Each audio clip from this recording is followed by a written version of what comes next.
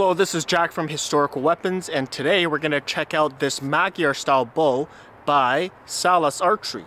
This is from Etsy, and I think the bow makers are Indonesian, the seller as well. This one is 120 pounds at 31 inches. Not sure if you can see that.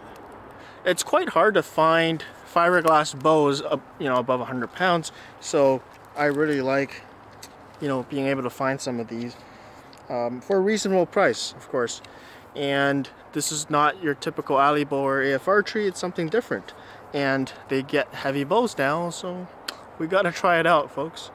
So this kind of bow is based on the Magyar style bows found in archaeological finds, but made in a fiberglass spar. A lot of manufacturers today copy this design because it's quite common, in Europe to sell into that market. As well, it's a pretty standard design throughout the world with static tips. There are some variations on the curves, but the Sasanian Empire used them, Chinese Empire uses them with slight variations. But generically speaking, they're the same design with static tips, reflex handle, and fairly straight tips. You can see with the horn reinforcement, again, very typical. Now this is fiberglass bars wrapped with leather, and it's got an arrow pass made of, oh, nice. I think this is rayskin. Good to have the rayskin, but the rayskin is on the Mediterranean side, so I can only do Mediterranean draw if I want to use that rayskin. It would be nice to be on both sides, but that's okay. I get it. Now what I really like is the attention to detail. Look at the splicing on the sia. There is, I think, fiberglass reinforcement or horn. It's hard for me to tell.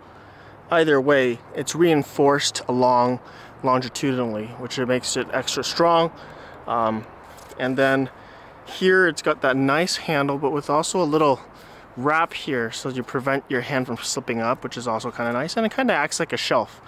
And here, very typical fiberglass construction. I would assume it's epoxied and then wrapped with synthetic string to really reinforce that. Of course, not V-spliced and nothing historical in that context, but this modern construction method has been proven to be very reliable. And let's string this thing. Whew. Okay, it's strong. And very typical M shape with static tips here. Ooh, that is a heavy boy. Let's try it out. Oh yeah, you can feel that. There you go. So when it comes to this fiberglass bow design, I think what they went for is shorter bending portion. So shorter fiberglass bars with longer sias. This puts a lot more stress on the fiberglass bars, but more historically accurate in its geometry. The thickness of the fiberglass is quite thick as well, but it's narrow. So it's less stable than a wider fiberglass bar, but that stacks more, which also means it's more aerodynamic because the thinner ones, when it's shooting, when the limbs are moving, they dig through the air faster, and it makes a performance difference. Besides that though, let's see. I mean, the max draw of this thing, I'd say about 31 inches. I wouldn't want to pull further than that. What's the draw weight? So 120 at 31. Let's see what 28 does. Yeah, it's about 100 pounds. And then 30 inches. Yeah, it's about 115 pounds at 30. And for 120 pounds. Okay, yeah, about 120 pounds at 31. You can definitely feel that. Okay, let's do some shooting. Damn, I like it. Wow, I actually really like this guy. But the shelf is on the Mediterranean side, so kind of feel like I have to shoot this Mediterranean unless I want to damage the leather.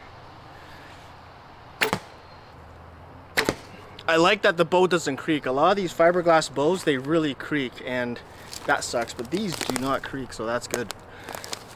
Horn thumb ring. Okay.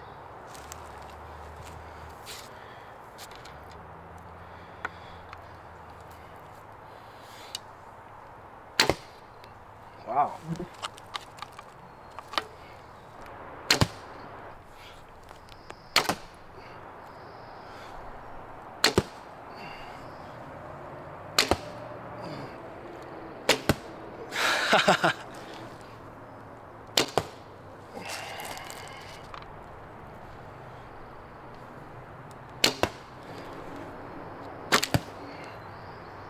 So I really like the attention to detail of this bow and how much effort is put into it. For a fiberglass bow, these are very premium bows.